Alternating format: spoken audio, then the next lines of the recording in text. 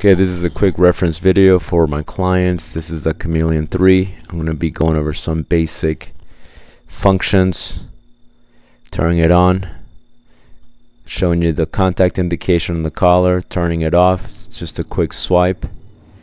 It's the same for on and off. Make sure you don't stay there too long. The bottom of the remote, in this case the K9, also has a magnet, and you can bring the magnet to that little red notch on the collar. This is the finger kick. It's a Bluetooth ring that is adjustable to any size finger. This operates the remote without you having to have the remote in your hands, as long as the remote is within vicinity.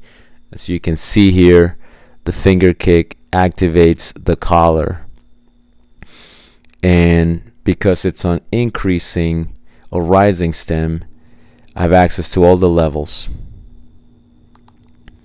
Now here I'm going to turn on the remote, which in this case I'm pressing the button in the center, and to turn it off, just dial it all the way down. So to turn it on, press any button that turns it on, and to turn it off, dial it down below 0 until the screen is off. The back of the remote has a charging port, and we can also charge the collar through this charging cradle. So collar coded. We can also charge it with a wireless charging pad, and this also works for the remote. Now here I'm quickly going over all the buttons. This has 4 buttons total. These are 4 different settings. The button in the middle will change the mode. If I hold it and press it, it'll go through the different modes. Again, this is just a reference video for clients. But if you have a rough idea of how to operate this, this will also be helpful. And I'm showing here the rising stem setting, which just by pressing that button, I can hold it and it'll go to all the levels, and this will also work with the finger kick. Now I'm pairing it up to the Doggify app. We're going to find the remote, the transmitter K9. We're going to hit that. This will ask you for a code, which your remote will give you a code. And now your remote is paired to your phone through the Doggify app.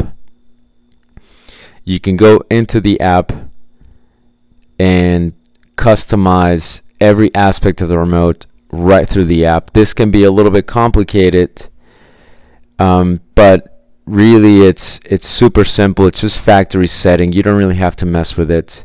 This here shows you all the buttons, and it tells you every single mode. And if you do mess with it accidentally, you can always bring it back to factory settings, as you saw on that previous screen. Now we're going to add another device, in this case the Chameleon collar. So it tells you pass a magnet through.